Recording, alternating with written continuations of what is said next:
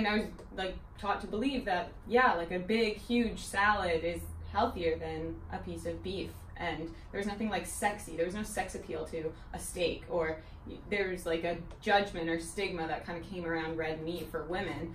And like we're just kind of taught like, oh, women eat salads, men eat steaks. And it definitely messes with people's minds and like how they view food. And even if it's subconscious, like I can guarantee there's a ton of young females that don't feel comfortable eating red meat. And now that I've learned like the science behind it, like the bioavailability, like why we need these animal foods in our diet, it's so much easier to convince myself to eat them that now I'm very comfortable with it. But it took like a mental shift. SAPIEN.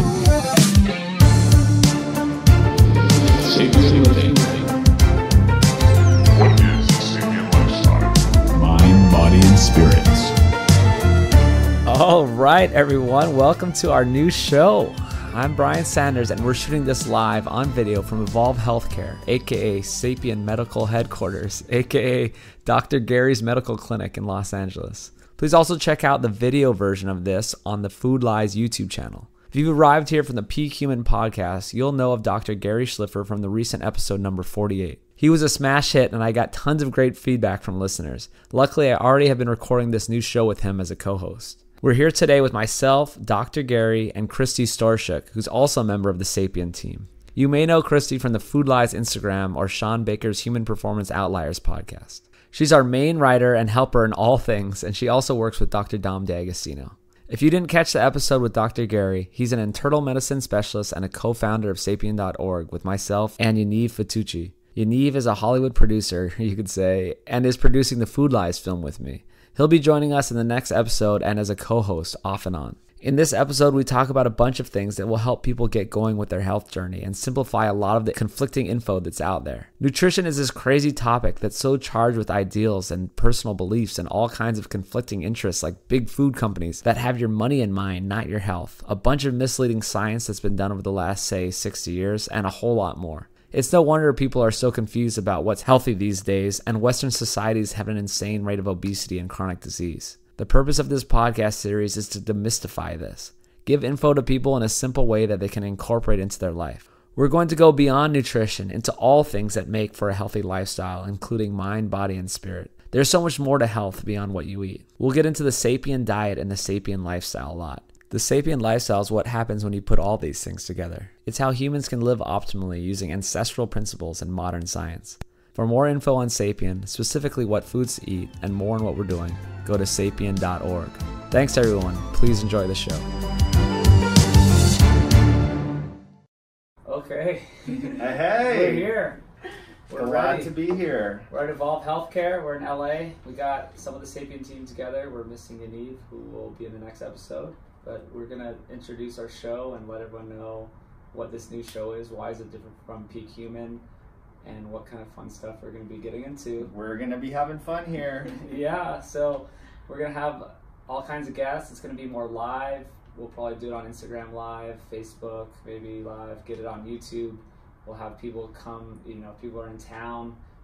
We got Dr. Paul Saladino in town next weekend. We have some other people I met at the conference at PaleoFX. So we're going to get all kinds of different people into the office. And Dr. Gary here, he's doing his thing. This is his office. He's going to be coming in hot. He's going to be, coming off of patients and all this, talk about this clinical setting and, putting this stuff into practice. So yeah, I'm really excited to get involved with Brian's podcast, and we've been talking about this for a really long time now, and finally we're able to put it all together.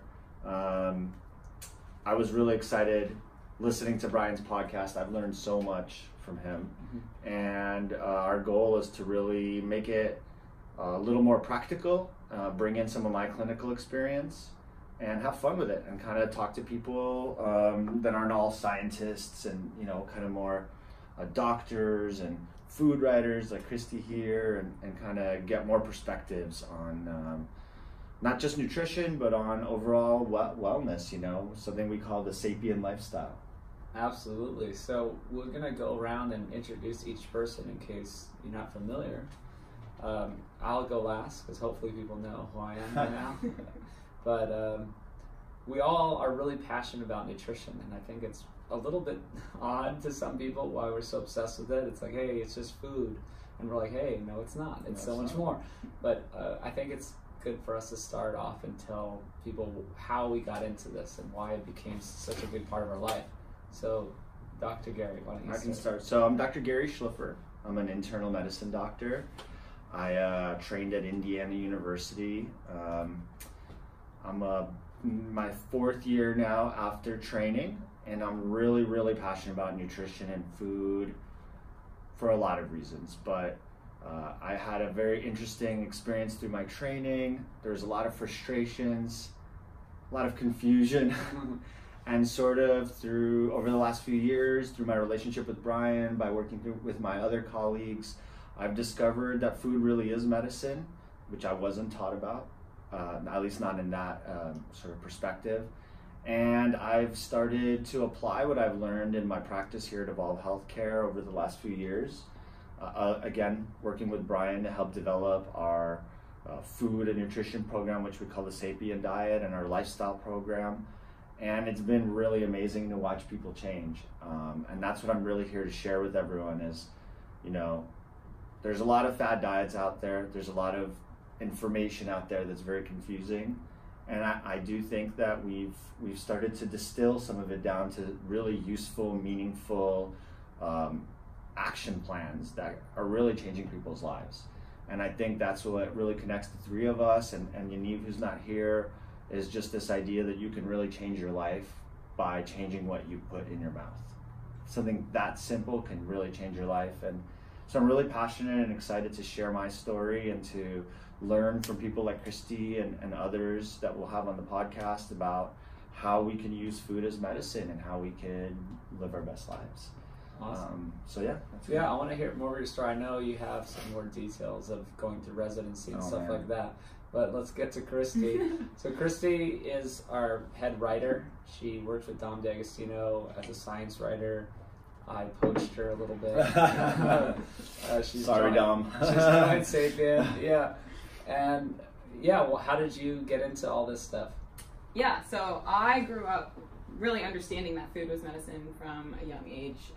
My family owns a supplement store, so I was always exposed to like naturopaths and nutritionists and just natural supplements. And I quickly discovered that I really liked experimenting with different diets. So when I was in my teens, I went through a period of veganism, paleo, got introduced to the ketogenic diet just from listening to podcasts, I think. And but I really had a passion for science, so I had a science background in university, and so I was looking at research opportunities leaving school, and I reached out to Dom D'Agostino. He happened to reply to me, and he wasn't accepting new students into his lab at the time, but he offered me a position to handle his educational platforms. So I quickly dove into ketogenic nutrition and metabolic therapies, and that was about 1.5 years ago, and I haven't looked back. Literally every day I'm on PubMed and just synthesizing the science and trying to really fill that gap between scientists and the layman. And it's a struggle. I'm still working on it. Huge gap. But yeah, that's basically my role in this nutrition world, is trying to relay the confusing science behind diet and nutrition and get it into a communicational form for people to understand. And I was really why I'm so passionate about the ketogenic diet specifically, though, is because it's so backed by science. So it's the only real diet that has a proven track record as like saving people's lives and being used. It's the pure example of food as medicine. It literally changes our metabolic state, and ketone bodies themselves are basically a medicine. So magic. Well, basically, it's probably how we're supposed to be. Right. We've just lost our way, but we'll get into that. Yeah. Yeah, and it's the most studied diet. Yeah, for sure, especially in medicine. So yeah, but people don't know who you are. Yeah, well, we got some new people here. So yeah, I'm Brian Sanders. I'm sort of a lot of things. I'm a health coach. I'm a mechanical engineer. I started at UCLA in mechanical engineering, and then I got into tech, and so I got that whole thing under my belt, and then I got back into filmmaking, which is what my first love was growing up. And so I put all those things together into the Food Lies film, which is huge. Editing right now, being edited, and the SAPIEN company, which is kind of a lot of things put together, and it's putting this into practice in its clinic with Dr. Gary at Evolve. It's putting out informational content on social media, on YouTube. It's a whole health program. Christy's helping make a whole education platform, right, where we can give our patients and more beyond our patients this information, and as she said, distill it down to something digestible and easy to figure out, because everyone knows that you can find opposing viewpoints on nutrition. It's like insane. You can open up any magazine or any type of website or news program and it's completely different. It's conflicting, it's confusing, and people ask me questions about it all day on Instagram or wherever. Even though they're listening to me, they're still confused. They listen to all the podcast episodes and they're still like, so wait, what is, I thought that sugar was our preferred fuel source. Like I just read in this study that glucose is preferentially burned. And I'm like, I mean, preferentially burned is different from your body's preferred fuel source, like long term. So stuff like that. So we're trying to get it all out to people in an easy to understand way. And we're putting on sapien.org too. That's going to get more and more informative. And I guess one way to rephrase it is we're trying to leverage technology to communicate what we've learned and what we're learning to a more wide audience. I think one thing that we've learned is that it's a very niche environment. It's a very niche community that is as passionate about food and nutrition as we are. And a lot of people are really anchored in dogma, either new or old, right? Like they're either obsessed with keto or they're obsessed with veganism or they're, I'm a Mediterranean. I was trained 30 years ago to recommend the Mediterranean diet and 5 meals a day, and that's what I'm going to recommend, and nothing else works. And I think our goal is to be a little more open-minded. I know Brian's brought that up to us a lot. Is, hey, let's try to open the door to everyone to talk and share ideas. And I think that's our real goal, is to share ideas using all the new platforms, including, we really want to make a big presence on YouTube, in the podcast community. I know we're working with some radio stations also to kind of share our content, and this movie's the dream, Brian's dream, and it's become really all of our dreams because it's so important. We have been lied to for decades. So food lies, the way I explain it, as it's a 95-minute thesis, audio-visual thesis of everything that I've learned and that we've all learned, that just shows the route we've gone down and how wrong it was, what we should be eating, the science behind it, how to do it sustainably. It's all laid out. So many people ask me, how do I talk to my mom about this? How my friend down the street says this. It's like, if I could just give them 95 minutes, it's like, watch this. It's going to have everything. It's going to have graphs. It's going to have science, studies. There's going to be animations. So I'm really looking forward to that. That's going to be huge. And then Gary mentioned technology.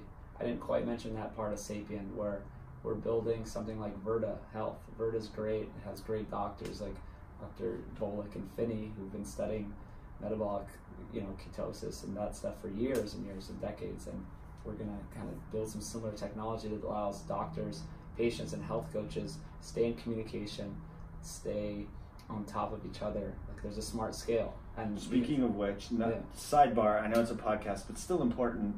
I do have a solution for our HIPAA compliance issue. Just a little sidebar. So it's coming, guys. Yeah, we're integrating the technology together with, say a smart scale. And so you can step on it and the doctor and the health coach can see, so you're more compliant. You're not going to screw up. Or if you want to connect a keto meter. So it's like, oh, you did, eat pancakes this morning, because I can tell. And for those of you that don't know, we use the word health coaches because, as a physician, I've struggled to use nutritionists and dietitians in my practice, both during training and now in my private practice, simply because people are all over the place with the recommendations that they use. And it's been my experience that a lot of people that are formally trained in nutrition, Western medicine ideas, are off base. They're not consistent with what we're recommending, and they're a little bit anchored in the ideas that they were trained to do, which is fine. But we're really trying to move the dial on changing what people recommend and changing how people eat. And to do that, you need like-minded people. So Brian is a health coach, and he's helped me developed with me this diet program, and is instrumental in educating our patients. And our goal is to kind of expand the network to include more health coaches and other scientists and sort of contributors, so that everyone could be involved in a community. And right now, that doesn't exist. Yeah, and make it available. So I go to these conferences and talk to a lot of other doctors that are like-minded, and they're so into this stuff, and they're just like, well, how am I going to implement this program? I'm only one person. I have like 8 minutes, even if they're a good doctor. Oh, I have 30 minutes with a patient. But how are you going to do that? This needs to be, you need infrastructure around it, and a constant updating, week to week. Yeah. So that's. So we are excited for this app. It's forthcoming. Yeah. And okay, so maybe we should. Let's get into more of this show instead of just vain ideas here. People want to know what the SAPIEN diet is. So I can introduce that. Yeah. So I'll tell the story to kind of introduce the SAPIEN diet. So when I finished my training as an internal medicine doctor, I still was very confused with what to eat myself and what to recommend to patients. I went through a series of frustrating experiences where I got into arguments with nutritionists about, what is a carb-controlled diet for a diabetic? What is the benefit of a low-fat diet for a person with heart disease? And I was really, really confused. And one day, Brian and I, as well as Yaniv, went on a trip to go snowboarding. Had nothing to do with food or nutrition ever, and we just thought Brian was crazy and wasn't eating normal food. Like literally, me and Yaniv thought you were crazy. But we also know that you're a brilliant guy, and we were like, all right, let's see what this guy has to say. And I'm pretty sure I argued with you vehemently about, oh no, like a Mediterranean diet, not knowing what a Mediterranean diet was despite 13 years of training. For the record, no one knows, right? So, but I was still arguing. Like I was still part of this system of like, I'm going to argue with him just because that's how I was trained. Eat 5 meals a day. Breakfast is the most important meal of the day. All these things that sort of have become myths almost, right? And Brian kind of put a worm in my ear about, hey, maybe we don't need to eat so much and so frequently, and maybe we need to focus on nutrient density instead of all this other stuff I was trained. Restricting calories, or portion control, or all this instead of carbs. Yeah, and so that sort of started the SAPIEN movement, if you will. And over the last few years, we developed the SAPIEN diet. And what SAPIEN framework. SAPIEN framework. It's a lifestyle, guys. Yeah. We've struggled to use the word diet to replace it. And again, if you guys have any ideas of a better word, hit us up, reach out to us at Dr. Gary Evolve, at Food Lies on Instagram. Let us know, because we'd love to change the word. But as it is, it's the SAPIEN diet. And what I worked with Brian on was to sort of distill it down to something that people can really grasp their hands on. So we came up with the 3 pillars of the SAPIEN diet. And for people in the community, they're going to say, duh, right? Yeah. But for like the majority of my patients, all 3 of these concepts, 2 of them are really novel concepts. So let's go through them. The first is high fat, low carb. And what we mean by that is eating a relatively high proportion of healthy fats and restricting carbohydrates, especially simple carbohydrates like sugar and grain. And what I say is focus on protein, embrace fat, and limit carbs. I love it. And that's a great way to kind of wrap up high fat, low carb. Exactly. And I've really, by the way, started applying this idea of focusing on protein, because when you focus on healthy protein and you accept that lean protein does not necessarily mean it's healthy, but healthy fat protein with the protein, that kind of gets the job done, right? Like you don't inherently, that's it. Yeah, it's like that's really right? it, because that just means like a good source of animal food and fat, and then you're just not going to have much room on your plate for carbs or anything else. Right? This is going to keep you full. This is going to keep you going. And that's what people struggle with the most when they're trying to lose weight or maintain weight, is that they're always hungry. Right. So this whole thing about focusing on protein, I'm not saying it's going to be like 80% protein in your diet or anything. Just saying when you're building a meal, you focus on what is my source of protein. That's the center of your meal is not a pile of vegetables. Yeah, it's not pasta, it's not salad, it's not eggplant parmesan. Yeah, which is crazy. But okay. Yeah. So that's one. Christy, anything on high fat, low carb? Well, no, not that pillar. So the second pillar is one I think most people understand, except when I actually start clinically explaining it to them, they have no idea what they're talking about. And that's eat only whole foods. Nutrient dense whole foods. That's number 1 or 2. It doesn't matter the order of it. Yeah, there's no order. That's the most important, and people need to realize that pasta is not a whole food. Right. Whole wheat is not a whole food. It's a refined grain. Yeah. Right? So you could say, oh, I got this at Whole Foods. Look at this pasta. Like, I talked to a woman who thought that if you walk in the door of Whole Foods, you're healthy.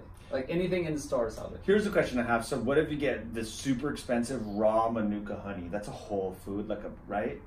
Well, it's a whole lot of sugar. Yeah. I mean, it's a whole, but I mean, I don't know. That's a long story. Well, see, this is where the subtleties of where you got the 3 pillars interacting with each other. So yes, only whole foods. But just because it's a whole food, if it's just a pile of whole sugar, like a bunch of honey, still probably shouldn't be eating that every day, right? Yeah, you got to tie it in with the first pillar, which is high fat, low carb. And you have to tie it with your goals and your situation. If you're at your goal weight and you're an athlete, so people ask me, I'm like, yeah, but I'm at my goal weight. I kind of even want to put on weight. And I'm working out, I'm training for decathlon. Like, I'm not going to worry if I have a little bit of honey. Right. And that's the thing is, we're really trying to create a rubric for people to follow. Everyone's diet should be customized to themselves. And I think over the next few decades, we'll find ways to test people's carb tolerance, right? People's ability to process certain fats. We'll figure out, I think, over time, how different people have different lipid metabolisms, right? So when you see these people with high triglycerides or really high HDLs, and you can't really figure, we're gonna get there, right? Like, people are working on that. But in the short term, we do know that eating sugar all the time is bad. Yeah. So I do think a rubric, a framework, like Brian said, is really useful for everyone to have. Mm-hmm. Yeah, so that's that one. A lot of, and again, we could probably do a whole podcast on what whole foods are. And what's nutrient dense. Yeah. Right? I mean, people have the wrong idea of nutrient density. Pause. Can you hit that space bar? Beautiful. People have a wrong idea of nutrient density because we were told that plants are so healthy and this and that. And can you define nutrient density for those that don't know? Because it's a new, relatively new term. For me, it was once you described it, I was like, oh yeah, duh, right? But it's a newish term for a lot. Can you or they don't know what it is. So to me, which I think it's the amount of bioavailable essential fatty acids, amino acids, vitamins, and minerals. Not sugar. Bioavailable fatty acids, amino acids, vitamins, minerals. So per weight. Per weight. Well, that's a whole different story too. Are we doing it per calorie, per weight? There's a lot of different. But basically, nutrients that your body can actually use. Bioavailable. And those nutrients are generally a fat source, which is protein or carbs, and a building block to muscles and everything in your body, which is protein. Yeah, and in animal foods, it's in the 90% bioavailability. Right. Availability. In plant foods, I mean, sometimes it's as low as like 1%. Well, yeah, it's like the idea, I always use this idea in clinical practices, like kale versus steak and B vitamins, right? Mm-hmm. You have B vitamins in those plants, but you can't absorb them, especially in a raw form, right? Yeah, the difference between vitamin K1 and K2. And animal foods have K2, and K1 is just, a lot of us don't have the pathway. But if you held up those 2 foods to the general public, they would choose the kale as the healthier source. Right. Every time we've been brainwashed to think that. And I don't think all plant foods are bad. A lot of people think that I'm just trashing on plant foods nonstop. And I eat them every day. I eat them with every meal. they're not a big part of my diet, and I look out for ones that have anti-nutrients, which we're going to do a whole bunch of episodes on. I love it. And then they're just not that bioavailable. So if you're not getting what you think you are, even if you look up the USDA data and like, oh, well, kale has this much iron. It's like, well, you don't get that iron. Well, and by the way, you got to cook it down to get anything really. Like we can't digest all this raw stuff. You can lose stuff by cooking it. Doesn't work. And you can lose right. There's so much. All right, we should move on to the third pillar, which is not eating all the time. And is the most important pillar. Most important. Most by far. You said that about every pillar. This is how I present it. Again, in clinical settings, I'm always going to try to reframe what we're talking about in a clinical setting because I think that's our goal. Because a lot of the science stuff, if you really want to dive into a lot of it, you can go to the Peak Human podcast, and Brian's interviewed the world's leading researchers on every one of these specific topics, and that's how he's become so knowledgeable on it and really taught me as well as many other people about it. So please look at those episodes. But as far as clinical relevance, in order to do, so the third pillar, intermittent fasting. In order to do it successfully, you essentially have to eat a healthy diet, which is the first two pillars, a high-fat, low-carb, whole food-based diet. Yeah, if you're eating carbs, you're going to be hungry all the time, and it's not going to work, and you're not going to be able to do the condensed eating window. We always put that positive spin on it. Instead of fasting, it's, hey, I'm just not eating all the time, and I'm eating a lot in a smaller window. And well, I mean, we should include Christy in this. She wrote some I was about to. You nailed it. Yeah. She wrote some good content on why we should do this. And tell us like the benefits of it, because this is something I really try to emphasize to people. Is tell us about like the benefits of intermittent fasting, condensed eating window, feeding window, whatever we're going to call it. Yeah, well, we need to give our bodies a break from digesting food. Like we don't always want to be bombarding our system. We have other things to repair and. Like, people always throw out the word autophagy. Autophagy. But it's true. Like, if you fast past, 16 hours, maybe you are getting a little bit of autophagy. And that's kind of the window that we recommend is fasting for, 14 to 16 hours. Can you describe to people what autophagy is? It's our cellular cleanup mechanism. Right. So we're taking, old, damaged proteins or just cellular components that aren't serving us anymore, and we are taking the building blocks from them and repurposing them to build new, healthier cells.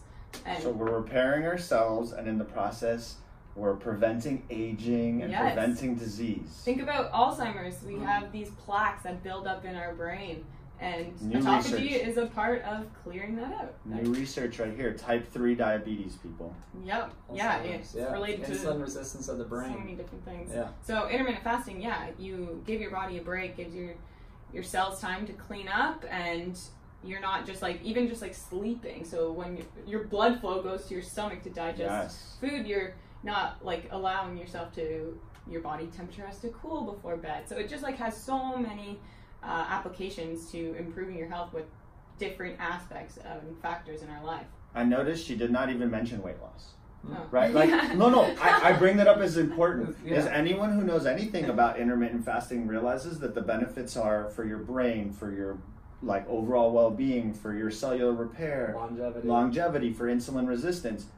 The weight loss is profound for those that are obese, but it's a side effect. It's it's not even what we're after here. It's right? it's the low-hanging fruit of trying to lose weight or trying to create a calorie deficit, which is required to lose weight. Yes. So if you're condensing your eating window, it's you're not giving yourself a chance to eat as frequently, and the less frequently you eat, we're hoping that means that you're just eating less. And, there's a less chance. Every time you eat, there's a chance you're going to overeat because you tend to eat until you're full. Right? So I do that. I love to eat till I'm full. I eat till I'm too full. I've seen it. I know. But if you're only doing that twice a day. But if I'm only doing it twice a day, then it's perfect, and I'm full, I'm happy all the time, and I'm never hungry, and I get to eat like a maniac.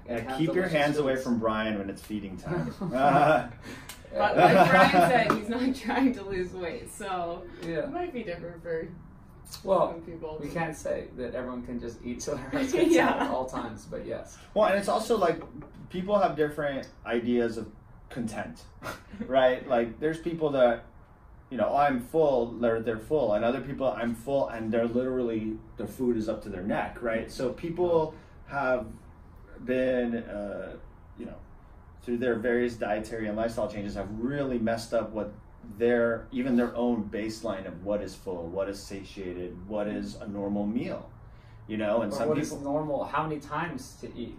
It's like, oh, well, it's noon, I gotta eat. It's Like- like, oh, we're all going out, I gotta eat. One of the things I say to all my every patient that I introduce the word intermittent fasting to, is I say immediately, it's a misnomer, right? Oh, It's yeah. the wrong word. It only works because our baseline is eating so frequently that what we're recommending relative to baseline seems yeah. like fasting. It's When in not. reality, it's just called normal eating. Like, Good for you all of don't us. need to wake up and put food in your mouth. You don't need to fall asleep digesting food. Mm. You need to eat enough food to sustain you, to make you feel good, and you don't need to do that throughout the course of the entire day. You can do that in a small window. Yes, you can eat one large meal and you're fine. That meal some people just has to love be doing that. nutrient dense, delicious, nutritious foods. It cannot be a plate of pasta, rice, and potatoes. Like you can't do well on that. Yeah. It's crazy that we have to try so hard to convince people Oh of my an God. evolutionary type of diet and way of eating when, we're just trying to, we're Go putting back. in practice of reversing all the bad nutrition advice we've been taught throughout the Yeah. last. Well, and then even the food choices, it's so skewed right now, and people just feel like, well, this exists, like Pop-Tarts exist. You know, I'm like, it sucks that Pop-Tarts exist because now you have to not eat them. Or there's all these donuts and all these things that, I mean, I'm not denying they're delicious, Right. but you can't just think it's normal to eat those all the time just because in modern society people eat them all the time. Right, and Shake your head a little notice bit. what he's saying. It's okay to eat them, Yeah. not eat them all the time. Yeah. So Brian made this really great chart that I use all the time, and I really want you to print it out for me to put on the wall because I Put it just on use Instagram. it. So, it's on Instagram, Food Lies at Food Lies. Check it out, guys. It'll be in the movie. But basically, it's a month calendar, Uh-huh. and on each day he's got like 3 carbohydrates because It's like most a people, cupcake. most people Symbol. have 3 meals a day at least, and with each meal there's at least some rice, there's at least some potato, there's some sweet, there's some carbohydrate. Well, it's just a treat. You can even think of it as just someone having a coffee with a ton of sugar in the morning. Right, Or then a frappuccino, donut. Like, full of sugar. Yeah. So I was even just saying Sorry, just as Starbucks. treats.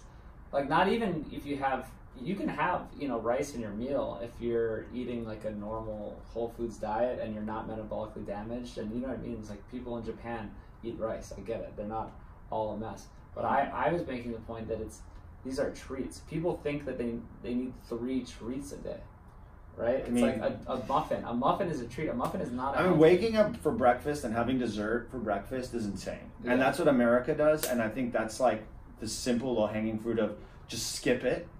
You don't even have to replace it, just skip it. Yeah. Like, Yeah. but anyway, the point is on his chart, he's got 3 snacks, carbs, however you want to look at it. And the real goal is 1 or 2 per week. Yeah. Like per week. And that to people blows their mind. They're like, holy shit. Mhm. I can't even process that. you But know? that's what we did. People go back to honey. People love to bring up the Hadza. It's a tribe in Africa that we've studied, and they're like, "Oh my God, these Hadza, they're so lean and they live forever and all this and healthy, and they eat honey." Like, yeah, they came across a honey hive like once a week, and they crushed honey. Yeah. So what? They were like out hunting and looking for the next animal, and of course they need energy. And it's a sweet, awesome treat, and they ate it. That's once a week. I mean, you could say the same about fresh fruit before the world of agriculture took over. Is we had access to fresh fruit a few months a year, and we ate all the fresh fruit we could. And sure, our insulin spiked at that time, but it's fine. And it helped us And fatten up for winter. Yeah, it helped us fatten up for winter, exactly. But we didn't have a grocery store full of fake shit that's imported using fossil fuels, ruining our planet. Engineered to be sweeter. Engineered to be right, or completely like engineered from the ground up to be a whole different like plant. Yeah. And people are saying, oh, this is healthy, and I'm like, that was imported from halfway across the world. Mhm. They used so much fuel and energy to bring it here, and you're sitting here taking a moral high ground over my meat consumption when your food is actually shitting up the planet Mhm. and it's not good for you. Like, Yeah, it's crazy. Like, you don't have bananas every day. No society has bananas every day. Yeah. Well, Like, and you eat more of it too. So you're just buying more food. Yeah, you need you're just more of adding it to get full. When you can have, like a 10-ounce steak could fill you up. or you could eat like 40 ounces of bananas and be hungry like a second. I saw this patient yesterday. She's just a great lady, and she's been like going to all these like holistic healer people, chiropractor people. They're great, right? But they're not nutrition people, right? Mm-hmm. And so she's gained like 30 pounds since I met her 2 years. And the only thing she's ever tried is like a vegan diet, a vegetarian diet, and then the low fat recommendations, and all of them kept pushing this, and she got put on hormones, and she got put on all these supplements, like so many supplements. And I'm like, no one has ever, and she tells me, she's like, every time I eat meat, a steak, I feel better. But I, I've never been told that that's good for me. Yeah. And I'm just like, cancer. I'm sitting there and literally my head is exploding. Yeah. Because so there's that. And then the other thing she says to me, I'm like, so how many times do you eat per day? I'm like, 3. She's like, yeah, well, just 3 because I don't have more time. So what she's saying to me, she's expecting me to say, you should eat more frequently, more meals. She's been educated over the years. This is a very bright lady, right? That's very involved, right? She's got resources to spend on her health. She spent a lot of time educating, and her default is, the steak is bad for me and I need to eat 5 meals a day. Mm-hmm. So she's literally just told to force feed herself to make her feel better, and she just gets sicker and fatter, and everyone's response is to continue to recommend the same thing. Yeah. And so that's the definition of insanity, right? Yeah. Oh yeah, you're doing great. Just double down on this. Just double down on the shit that's not working. Yeah. Crazy. It's hard for people to figure out, and I didn't figure it out. It took me years of research and testing it on myself. Because 2 years ago, my sister told me about these people that she knew in Utah that would eat steak every night. They're like, oh yeah, they just grill steaks every night. They're insane. I was like, what is wrong with these people? These people are absurd. Like, who would do that? And now it's exactly what I do. Yeah. Exactly what I do, and I hang out with a lot of people who do that too. Well, and similarly, I used to think that fasting was bad, right? I used to think that not eating was bad, and then in residency, I would inherently, instinctually almost, not eat when I was working really hard, because I was just like operating on a higher level, right? My brain was more sharp. You're probably in ketosis. I was in ketosis. No, now I know. I remember that feeling, and I'd be like, but I'd be in my head thinking, this is bad for me. I'm cheating somehow, right? Like, oh my God, wow. I'm starving. I'm degrading my body. I'm catabolic, all this stuff. When in reality, I was in ketosis. My brain was happier. My body was happier.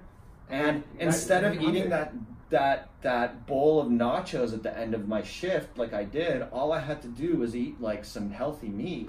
And I would have woke up feeling fired up. Instead, I'd wake up feeling all bloated and sluggish every day because I was always eating carbs. Every day. I did not know that I could go a day without carbs. Yeah. Until a few years ago, that wasn't a reality. Well, that's what everyone thinks.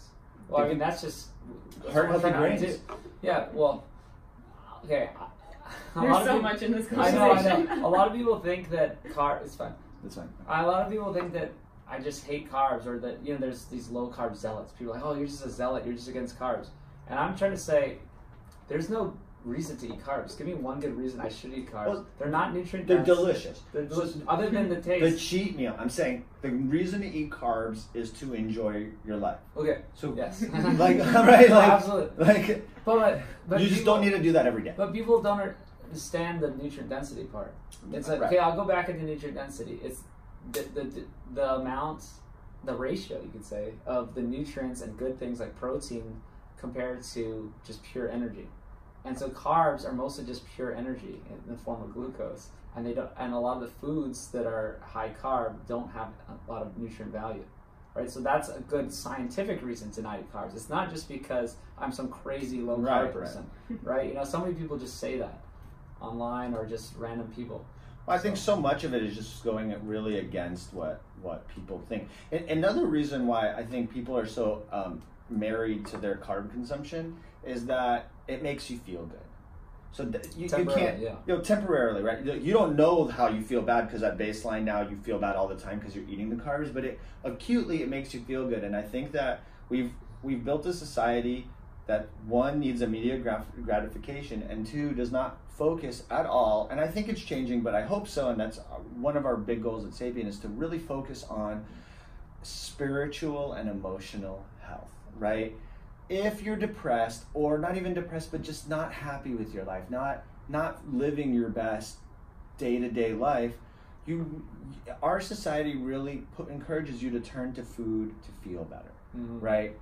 Eat that muffin, it makes you feel better for a little bit anyway, and you move on, and then in 2 hours you got to have that bar, and that's sweet, and then you can have your frappuccino, and then you can have, you know, dessert after dinner, and that kind of keeps this like dopamine push happening. And I do think that one of the most powerful recommendations I give as a result of our Sapien program is the lifestyle component. And so I love the analogy of we're like a really complicated plant. We need food, light, and sun to feel good, right? Well, movement too in our case, because plants don't move that much. But I tell every patient, every single day you need to move, some kind of exercise, whether it's minimal effective dose training, whether it's yoga, whether it's running, walking, playing with your dog, whatever. You need sunlight. You need to get even if it's just 5 minutes, I like to recommend 15 to 20 minutes of real sun exposure. We've scared people so much from cancer because we were kind of going over the top at sun exposure, but really without sun exposure, your vitamin D plummets, your sleep cycles are off. It's your mood's off. It's a big nightmare, and people don't realize how powerful a supplement some sun exposure is. Sleep, thank you. Sleep, there's the 4, yeah, you got it. So sleep, like, people don't realize that not sleeping causes and is correlated with, for sure, brain disease, and eventually we will prove, like Christy was saying, we cannot clear the poisons in our brain without sleep, right? And it's very correlated with insulin resistance. Because the cortisol levels and these hormones that are affected by overeating. I do it. If I don't sleep, absolutely, I'm gonna go to the airport. Didn't sleep, and you just like get McDonald's or something. You're just like screw it. You wake up all feeling shitty, and you want that sweet, and that's your brain's program. And then the fourth thing is stress relief, and this is huge. In a world where self-care has gone by the wayside, doing something that makes you happy, like personally, not stress relief like what you're recommended, but something, I always say, something that makes you happy, right? Whether it's hanging out with your kids, or having sex, or going for that workout. For some people, working out is stressful. It doesn't actually relax them. So I'm like, do what you love. Read a book. Stop. Put this down, like, for a second, But I think if you're not doing each one of those 4 things on a regular basis every day, you're not going to be successful. And you're going to go towards that shitty food because you're not living your best life. Yeah, what's crazy? I'm hearing more and more about alcoholism connected with your diet, and that people who are just eating a bad diet, that's what's kind of pushing it along for some people.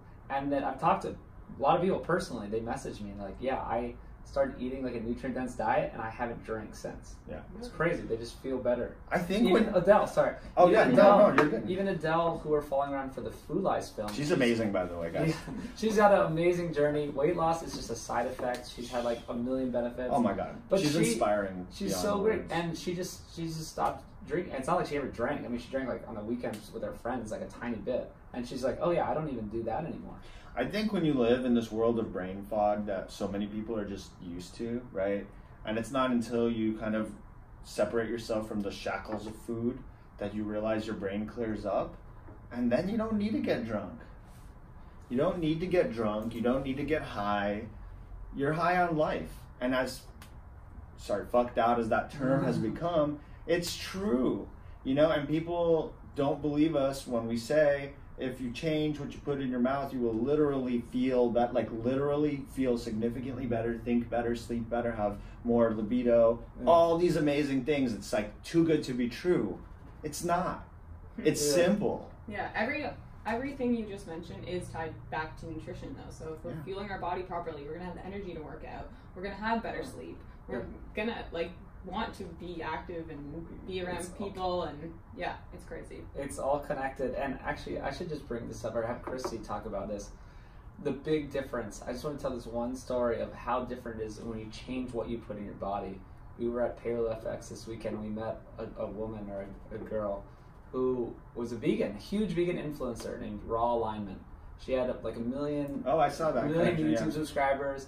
Raw you know, Alignment, just going all into this vegan diet, and then her health came crashing down. So tell her story a little bit. You talked to her more than me.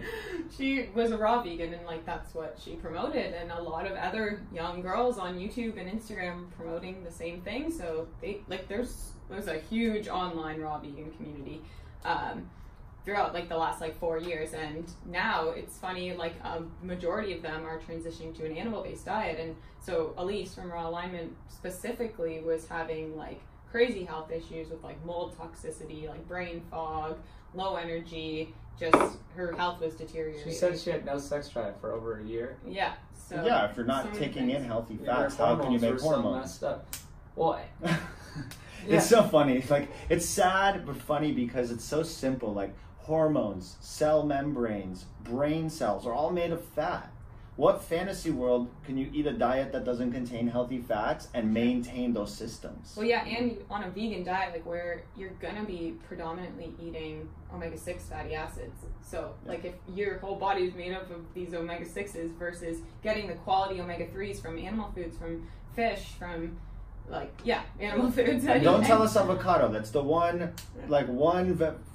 plant that's got some good fat in it. Yeah. Don't stop. But even like these, like DHA and EPA in plant foods, they're in a form of, or they're not in plant foods, it's in the form of ALA, which is not converted to the essential DHA and EPA that our brain literally needs. So not bioavailable, like Brian was saying. Right, we don't have, we can't convert this form into what we need. And so that is like one of my biggest concerns with a vegan diet. And like maybe if you're supplementing with a marine-based DHA, EPA supplement, then that could be a way you could get it. But if you have to supplement your diet, like maybe reconsider the diet that you're eating. Like evolutionarily, it just doesn't make sense to be eating a diet that requires these supplements to make up for something that's lacking on your plate.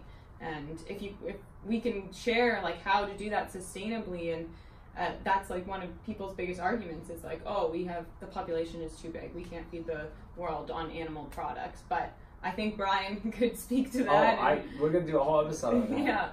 We could definitely. But just to suffice to say, you can feed the world with a healthy diet. You just have to change some systems that are in place. Yeah, it'll take years, and it'll be a gradual, slow process. But yeah, so so much is going on in this episode. This is kind of like our overview episode where we're just talking about everything. So we'll get into the environment, sustainability. There's so many aspects to this. Well, can I say something though? Because I think this is a pretty aggressive statement, and I do think we share this idea, and I've struggled with it myself, but I think it's important to say. I think that we all encourage obviously eating animal foods, and I like to meet people where they're at, so I'm flexible with someone who's like a vegetarian and they want to supplement with some healthy animal products in a way that suffices or satisfies their moral issue. I have no problem with that, okay? But let's not pretend about this vegan issue. Like vegan diet, especially raw vegan, both, it makes no sense, and I do not support it. Yeah. So let's just put that out there. I'm sorry. I'm sorry. It sucks. My goal with someone who comes to me that is a raw vegan or a vegan in general is to get them to stop doing this poisonous thing to themselves. If someone is something else, like a pescatarian, vegetarian, I'm a little more conservative, and I will meet them where they're at. I think you could do that pretty healthy. You can, absolutely, yeah. So you can do that, right? It's a way, and usually it's a moral issue, which is fine. But just to be clear, like veganism is poisonous. Like it's poisonous, and yes, we live in a time where everyone's nice, I respect everyone's opinion, yada yada. But when you're doing something poisonous, and you're promoting something that's bad for people, we have to stand up and say enough is enough. And the reality is a lot of veganism, the history of it is anchored in religious ideologies, not real science. And the real science actually is dramatically against it, so much so that there's a number of countries in the world that actually recommend against vegan diet. Yeah. And I do think that that's part of our message, right? I think I was really scared to say that in the beginning, and it's still gonna incite a lot of bad blood. But the reality is, our goal is to help people feel better. and you cannot feel better long term on a vegan diet. Yeah, and right? So we should, Am I crazy? Is that crazy? No, absolutely. We should tie this back into the whole raw alignment and Chrissy herself, because she came from that world growing up. She was. Am I crazy, Christy? To say No. that? Talk about your story and. Yeah, I mean, I never had any health issues that I was like trying to reverse or that like came out of eating a plant-based diet, but I was definitely drawn to a plant-based diet just based on what I was seeing on social media and being young and influential or influenced easily. And I was like taught to believe that, yeah, like a big, huge salad is healthier than a piece of beef. And there's nothing like sexy. There was no sex appeal to a steak, or there's like a judgment or stigma that kind of came around red meat for women. And like we're just kind of taught like, oh, women eat salads, men eat steaks. And it definitely messes with people's minds and like how they view food. And even if it's subconscious, like I can guarantee there's a ton of young females that don't feel comfortable eating red meat.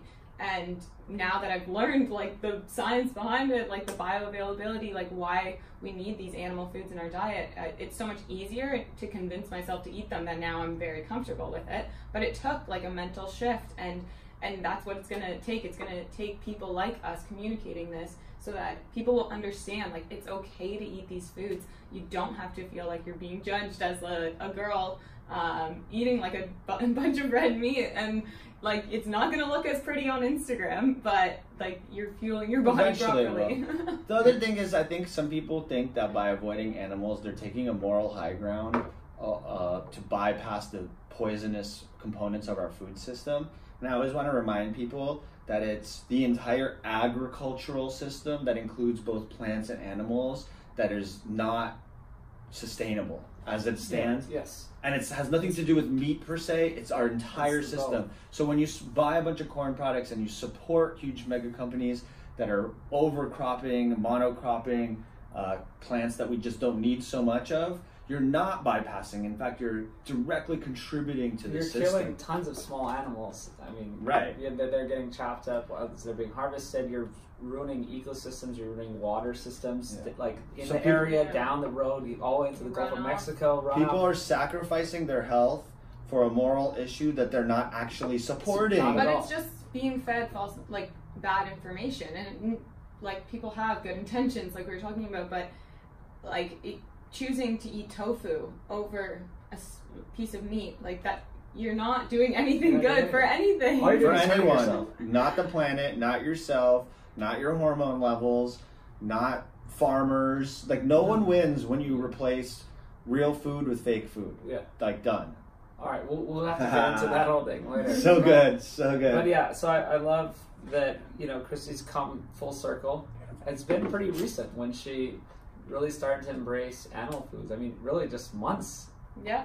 Matter of months. And even you were doing keto, like you've been doing keto a year and a half, but you're doing kind of like a plant-based keto, super plant heavy. Relying on like oils and plants and avocados. And that's not good. I mean, well, it's doable, but it's again like no. But if you're doing oils, like these are processed oils. There's still I consume quality oils. Okay, still, I still wouldn't rely on oils. Right, but I guess you can. You include them in a ketogenic diet if you want to get your ratios of fat high enough.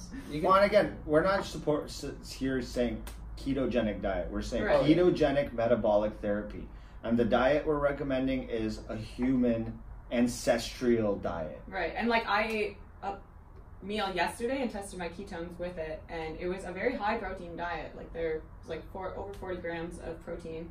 And it's high for you, but okay. That's high for me, and in terms of a ketogenic ratio, like that's a lot. And I sustained my ketosis. Like it didn't kick me out of ketosis, and I think it's interesting that there's this whole spin on protein now, and like modifying a ketogenic diet to fit an individual person based on what they can handle, and it's cool to test for me, I guess. Yeah, it's fun. But just don't be scared of protein. It's kind of the message that. Well, for one, I don't know why we need to be in ketosis constantly anyway. I've never really understood the ketogenic diet because I don't have epilepsy and I don't have a brain tumor. Therefore, I don't need to be in ketosis 24/7. So the whole SAPIEN framework is based around being fat adapted, which is completely different from being in ketosis all the time.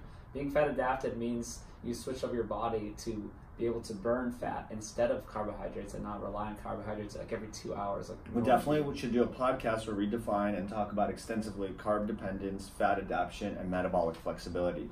Because those are 3 terms I learned when I first discovered, and nutrient density. Those are terms I learned when I first discovered all this, and they've been instrumental in helping me mentally kind of put it all together. Yeah, we definitely have to get into all this. We should wrap it up. I want to do questions each episode, like at least one listener question. And what's our question today? Well, this one we'll just make it easy and simple because we're running out of time, and it's about me, so it'll be fun. Now, well, a lot of people just ask on Instagram, like, oh, what do you eat? Like, what do you eat? Like, are you carnivore? You know, because I talk about it sometimes, and you know, I talk about how plant foods may have oxalates or different lectins or all these different problems. So I'll just say, I never track my calories. I never track anything. I don't track ketones. I don't track blood glucose. But for the record, he tested his ketones at PaleoFX, and he was in ketones. Oh yeah, 2.4 off of like a 16-hour fast. But so what I eat daily, probably around 95% of my calories are from animal foods when you add it up, because you could eat, even if you eat a salad, depending on what oil you use, like that whole lettuce is not many calories. So, I mean, I mainly just eat fish, eggs, meat. I eat nose to tail. I'm really into nose to tail. That's a whole other podcast we can do. But there's not much. I eat like sauerkraut, kimchi, avocados, maybe some cucumbers. Just some of these safer plant foods. I think I got too many oxalates. I got caught on the whole kale shake craze. I was doing like spinach and kale shakes every day for years. I never did well with that stuff. Yeah, and I mean, I cut a lot of weight when I started doing that. I like trimmed down, and I think I did some damage to my body. So now I just focus on nutrient density. I eat bone broth. I do liver. I do cod liver. Just get some sides of some plants in there. It's more for fun, for garnish. That's just for me. I don't know. You can make up your diet however you want. People ask me, like, I don't know why you're asking me. Maybe you're just curious, but it doesn't matter what I do. You should figure out what works for you and do the research and know. It's like, oh, maybe I shouldn't be eating kale every day year round and spinach, and you know that's not what we did. There's this whole story of eating seasonally, and it's for a reason, because there's oxalates and there's other things in plants, and if you want a diversity of foods in your diet. Anyway. So the moral of the story is I eat 90-something% animal foods. What was the question you're answering? Oh, just what do I actually eat daily? Like, what do I eat daily? And am I carnivore? And no, I did it for a week, and you know, it was great. But I don't want to do that for my life. I want to stay flexible in my gut microbiome. You know, so it's like I want to go to a birthday party and have what we're eating. Right, not feel really crappy because you haven't been eating anything but meat. Yeah, I feel, for me, it's number 1, fasting, and number 2, I just fixate on healthy proteins and low sugar fruits. So I was never one to really digest the leafy greens so well, and I never really understood why the hell everyone was eating so many of them. And I still don't understand how someone could eat a whole bowl of salad and feel satisfied. It's just not real. But I do think low sugar fruits, so I define that by, vegetables with seeds are essentially fruits. And so things like cucumbers and olives and avocados and bell peppers, those are things I'm pretty liberal with. Yeah. Just because I do think I've probably consumed a lot of those, and I do really well on it.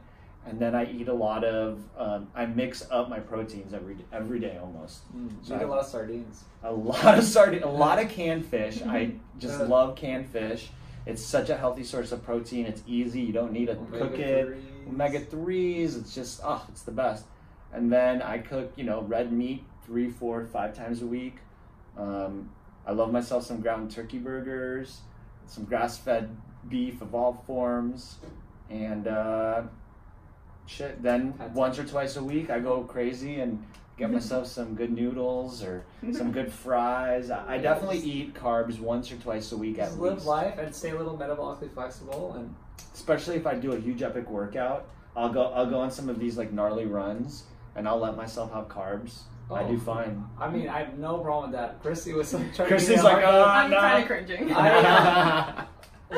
After PaleoFX, I went straight to this burger joint, this like really nice place where they cook their fries in beef tallow, and it's just a really good burger, and I loved it.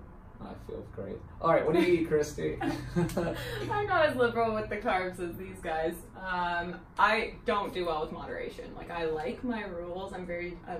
I've always been very disciplined, so if I set these kind of rules for myself, it works for me. That's great, yeah. I think some people do struggle with moderation if they're like, oh, I'm allowed to eat almonds. Well, are you going to eat 5 of them, or are you going to eat the whole bag? Well, I'm the person that will eat the whole bag. Yeah. So I just, like, avoid things like that. Not almonds, per se. I still eat them. But that's how I work. So if I'm like, so with carbohydrates, and I typically avoid them pretty religiously. But I'm not afraid of being kicked out of ketosis. So I don't wake up in the morning being like, oh, I have to be in ketosis. I just, by virtue of the food choices that I eat and what I enjoy to eat, I am in ketosis. But my diet is always evolving. So, like, yeah, even at the start of the year, it was pretty much a plant-based ketogenic diet. Now it's very much so animal foods. Like, sometimes I eat just a carnivore meal, which is crazy to me because my family thinks I'm crazy. They're like, oh, Christy's just hopping on the next fad. But no, like, I feel amazing doing this. That's what Elise said too. We didn't really exactly say raw. Lyman's eating like 100%, or she's eating like 95% animal foods, and she feels amazing. And I asked her, like, why don't you just, why don't you just kind of go halfway, or, kind of transition slowly? She's like, my body wants this, and I know it. I feel amazing, and I just have no time for plants. Keep going. Yeah, but that's what I eat. Like, I eat eggs every day. Try and eat red meat, and like Still pretty eat a much lot of every day. avocados. I do eat a lot of avocados, sardines, Canned fish cod life. liver. Cod I liver. got Brian on cod liver, and somehow he's getting credit for it. Did you? I don't know. Yes. So as we wrap up, there's a common theme, or a common important message that I think from what we just said is everyone's diet has to be customized to the individual. And that diet evolves over time and changes. And it probably should, which Brian was getting at with the seasonal eating. 1, you need to figure out what works for you. 2, you need to be flexible and willing to change. And 3, you need to constantly reflect on yourself. Yes. This goes back to this, like, spiritual, emotional health. Like, reflect, stop for a second and be like, why am I binge eating every day? Well, do I feel better? Really reflect on it. And that's how we got to where we're at, right? Is we really sit there and think about, wow, I ate a bunch of meat yesterday and I feel better today. Or, wow, I ate a bunch of meat and I feel worse for some people, right? Some people may not respond as well to this, though I doubt it. Or whatever. Take a little longer to, Point is, our goal is to educate people, our goal is to share our message, and our goal is to help people feel better. And be open-minded. Open-minded, accessible, fun. Practical, all these things. I don't want to just be like a textbook. I don't want to be, we're going to be interactive. Talk to us online. So let's wrap it up. So our at Food Lies is Brian's. Lies. At Dr. Gary Evolve. At Christy Stores. We got sapien.org is our main page where you'll find all of our information and links to everything we've talked about. Foodlies.org is our for the film, and for evolvehealthcare.com if you're interested in my clinic, any of the things I'm doing, or just reaching out to me. That's a great way to do that. And at Sapien on Twitter. I guess we'll start using the at Sapien handle that we spent a year getting from a Brazilian company. Thank you guys so much. Yeah, great times. Hit us, send in your questions and we'll try to answer them at the end of each show. And as our favorite comedian says, mahalo. Mahalo. All right, that's it. Come back next week for some more great episodes. Please give this podcast a review on the iTunes store or app. It really helps to get this new podcast off the ground and get people to know about it. And I'd really appreciate it. Thanks so much for listening. See you next week.